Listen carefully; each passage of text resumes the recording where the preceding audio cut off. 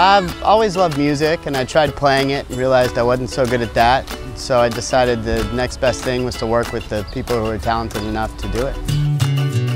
And we started Partisan Records really to curate music for people. So we find talent, we set them up to record, and then we manufacture, publicize, promote, and sell their music. Some of the most rewarding moments are spent before an artist goes on the Letterman show, or when they get a big write-up in the Wall Street Journal or New York Times. Those are really the most rewarding moments we have.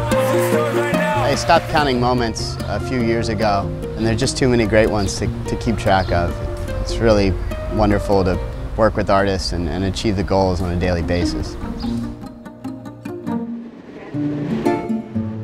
One of the things I did at CFC was work for the student government on the allocations committee. So we would bring artists to the college, have them play at the college or at the music farm. And that's when I started to kind of realize that there was money in music and that artists were being paid.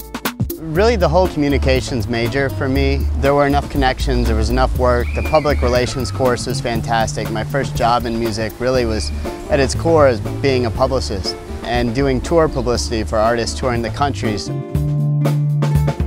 I got the skills out of those courses to be able to talk to people in a way that was reasonable, rational, and ultimately kind.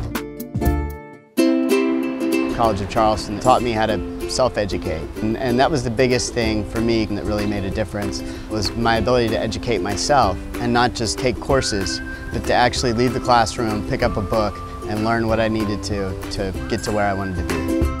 I think the communications major enabled me to be able to look through legal documents. You know, I know broadcast television from my courses at College of Charleston. I do a ton in broadcast television now. I know how the union works. When an artist goes on late night TV, they have to join the union. You know, I did pick up those skills at the college. And again, you know, those skills weren't totally where it left off, but the process of learning how to learn was ultimately the greatest thing I could have ever gotten out of school.